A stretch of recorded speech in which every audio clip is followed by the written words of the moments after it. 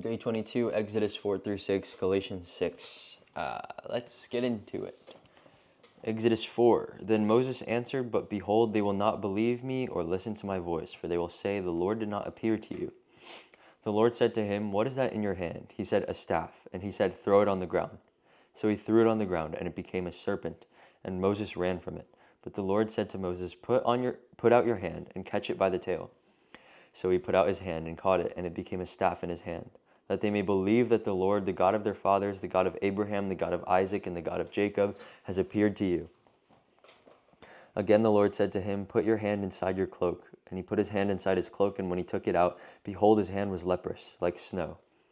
Then God said, "Put your hand back inside your cloak." So he put his hand back inside his cloak, and we took it out. Behold, it was restored like the rest of his flesh. "If they will not believe you," God said, "or listen to the first sign, may they believe the latter sign.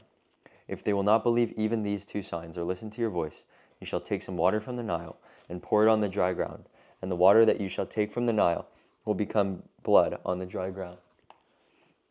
But Moses said to the Lord, "O my Lord, I am not eloquent, either in the past or since you have spoken to your servant, but I am slow of speech and of tongue."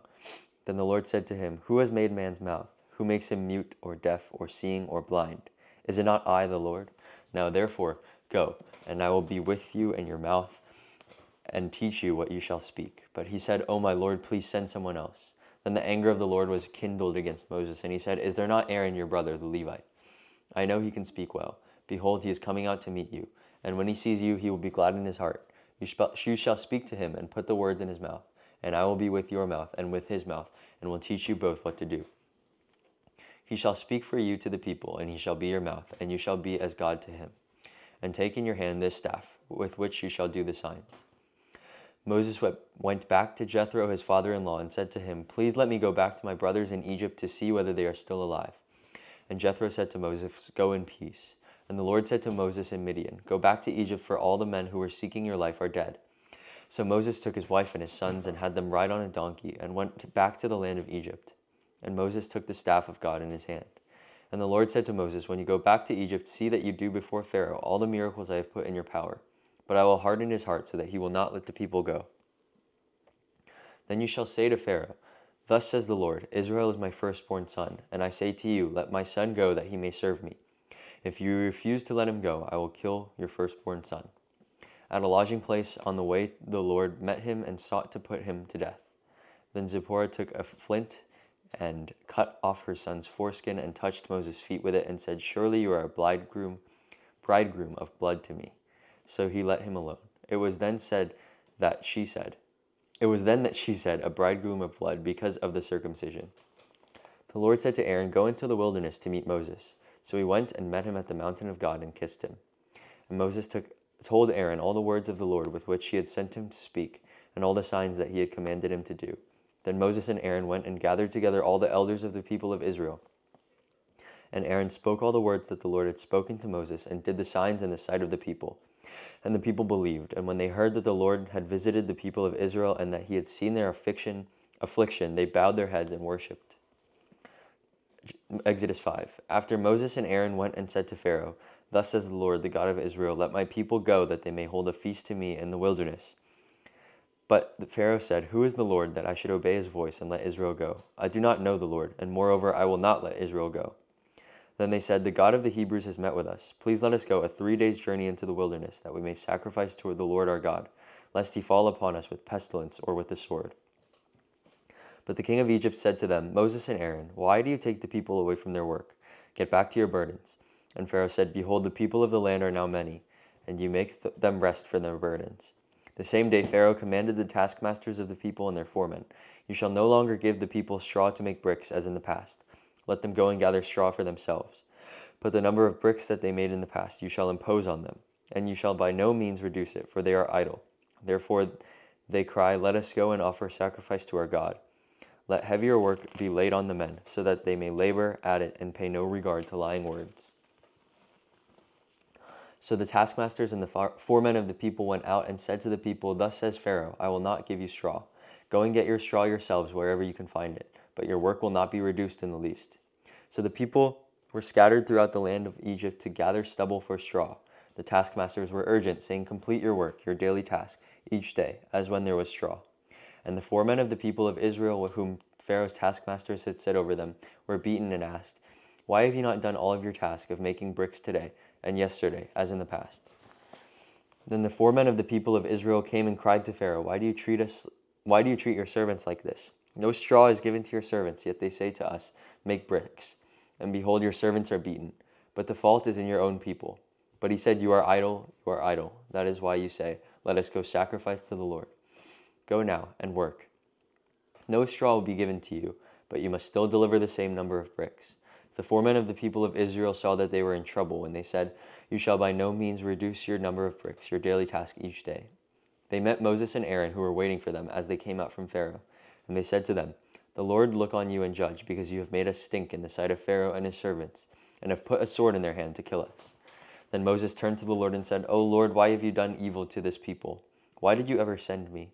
For since I came to Pharaoh to speak in your name, he has done evil to his people, and you have not delivered your people at all.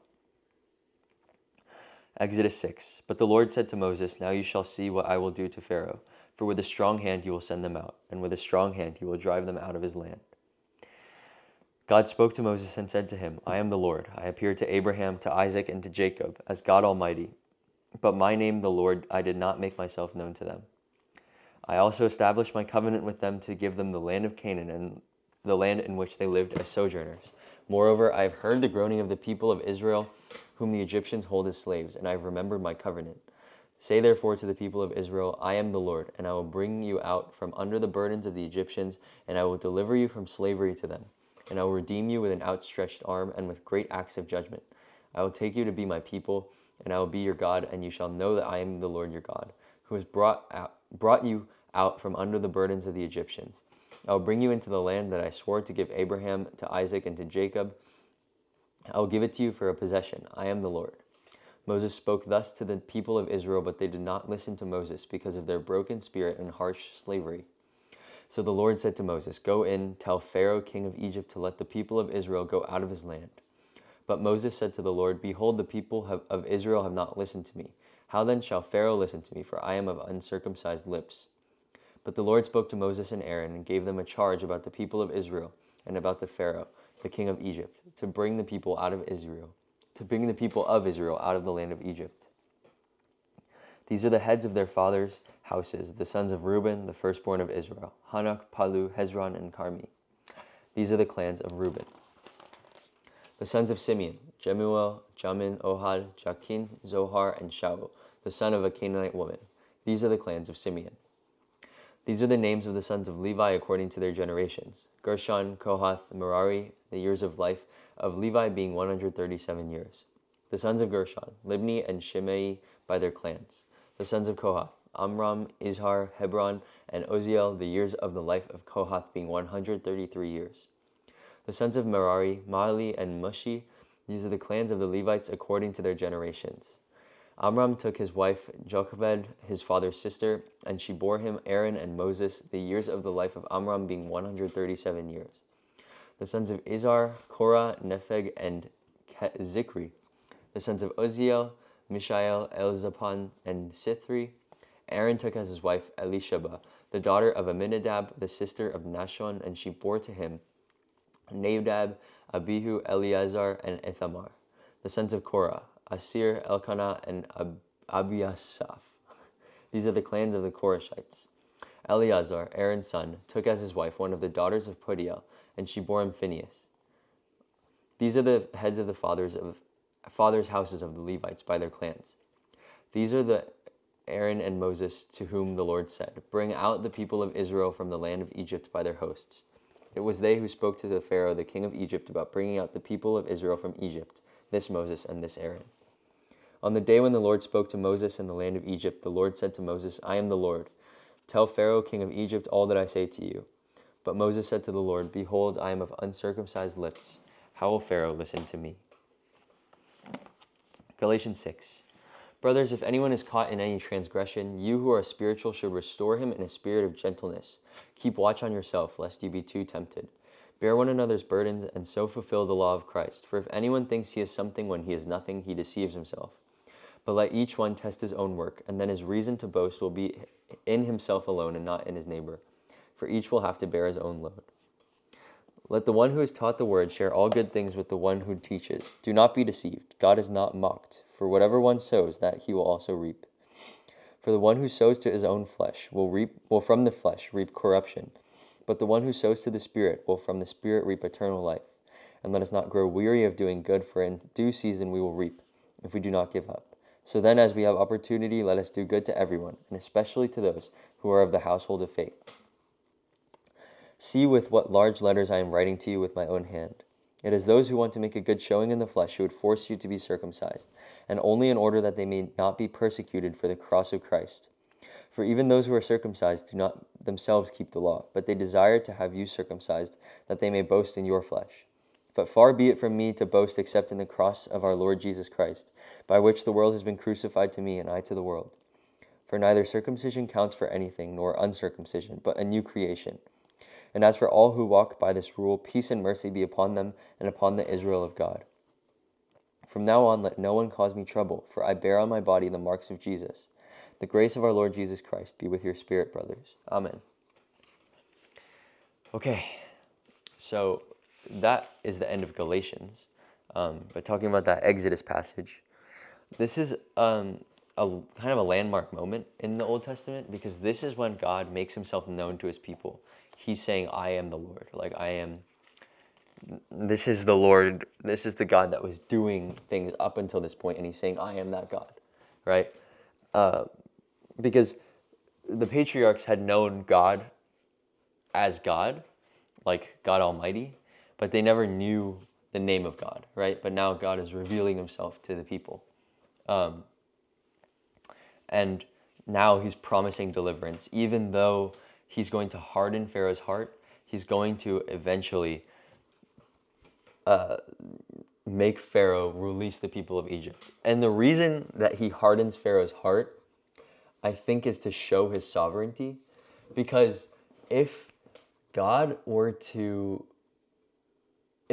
to harden his own heart, and God were to send plagues until Pharaoh softened his own heart, then God would have no sovereignty, because then he's doing stuff and like hoping that it would work. But when God hardens Pharaoh's heart and then sends plagues and then God softens his heart, that shows that God is sovereign. It shows that God is in control of the entire situation. It shows that the Israelites being in captivity to Egyptians is part of the plan, right? It shows that by only through God, only through faith in God, is Israel anything. They're nothing without God, right? And so, like, yeah, that's why it says that God hardens Pharaoh's heart, and not Pharaoh like hardened his own heart. It's not like Pharaoh still had free will. We still have free will. That's not a question. Like, we definitely do.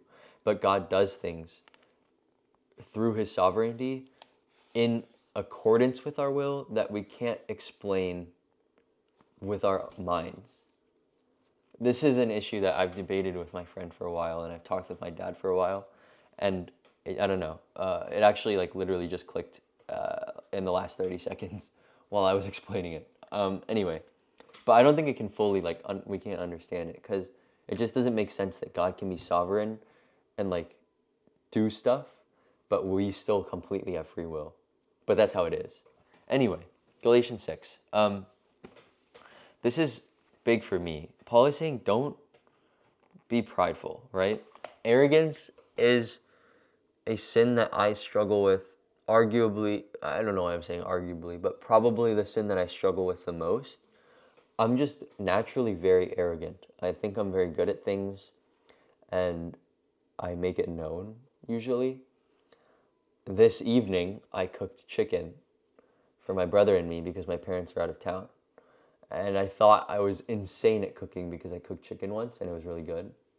And I cooked it tonight and it didn't cook all the way through. And so I had to recook it and it still didn't cook all the way through. And so I recooked it again just for my brother because I didn't have time to do it for myself. And it finally worked. And I'm freaking pissed, right? Because I'm arrogant, because I thought I was good at cooking.